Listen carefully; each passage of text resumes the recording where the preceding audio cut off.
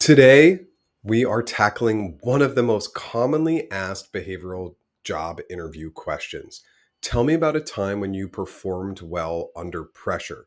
You might be thinking, wait a second, I'm not that familiar with this question. Do a quick Google search because when I did a Google search, over 2 billion hits ended up for this question alone, 2 billion. So, what that's telling me is it's not just common, some form of this type of question, a pressure question, is almost inevitable. And that's why it's crucial that we not only have an answer ready to this type of question, but focusing in on what we did to perform well under pressure and specifically how we did it. Stay tuned as I delve into this example that highlights all the critical steps you need to know. And for this example, we're going to answer it from the perspective of somebody in a technical client facing role. Specifically, I'm going to imagine myself as a sales engineer. But if you really follow the what's and how's, this example will be helpful for anyone practicing this type of question. You don't want to miss this, so let's dive in. As always, our fake interviewer is Sue. And just to get into a flow state, we're going to have Sue ask us this question and dive in.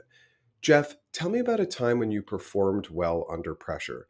Sue, this is an example from my time as a sales engineer at Tech Solutions, Inc., a leading software solutions provider specializing in automation tools for small to medium-sized businesses. I was working with a team of 5, including 2 developers, a product manager, and a marketing specialist. We were gearing up for a major product launch, but 2 weeks before the release, we discovered a significant software glitch that could potentially affect our sales and our reputation. So I was tasked with identifying the root cause of the glitch, coordinating with the dev team to fix it, and ensuring the product was ready for launch. And I needed to complete all of this in 2 weeks. The first action I took was I really dove deep into the feedback from our beta testers to understand the nature of the glitch. So I used our analytics tools. I segmented the feedback based on user demographics. I isolated patterns that indicated that maybe there was a potential glitch, and I collaborated with the data science team to validate these findings. Then I formulated a comprehensive strategy to tackle the glitch. I mapped out the problem's root causes, developed a phased approach to address each cause, set up a risk assessment matrix to anticipate potential challenges, and ensure that every team member had a clear understanding of their role. I followed that up by leading a focused discussion with the development and product teams. I used a structured agenda, shared insights from that research phase, facilitated a brainstorming session to encourage innovative solutions, and ensured a consensus was reached before we moved forward. Then we embarked on testing, and we tested that regimen with post fixes. So we incorporated both automated and manual testing methodologies. We simulated real world scenarios to ensure that the glitch was truly resolved.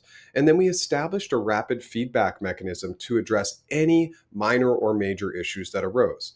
Then we executed. We introduced the refined version to our beta testers before the official launch. We leveraged cloud deployment system. We ensured real-time updates. We set up just a dedicated channel for immediate feedback, and we held daily debriefs to discuss any emerging concerns.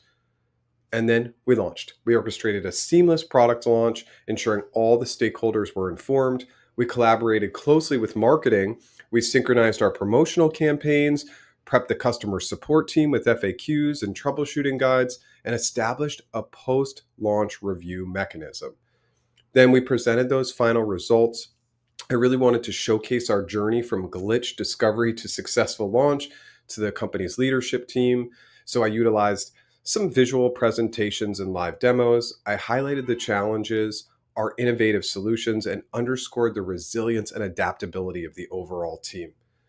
And then we documented our journey for future endeavors. Specifically, we put it on our internal wiki, and we had detailed out each step from problem identification to resolution and set up alerts for continuous monitoring and highlighted areas where further optimization could be achieved based on ongoing feedback.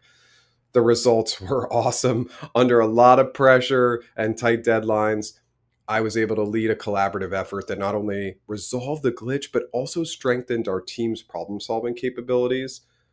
We witnessed a 20% surge in sales and a 95% positive feedback rate from our user base.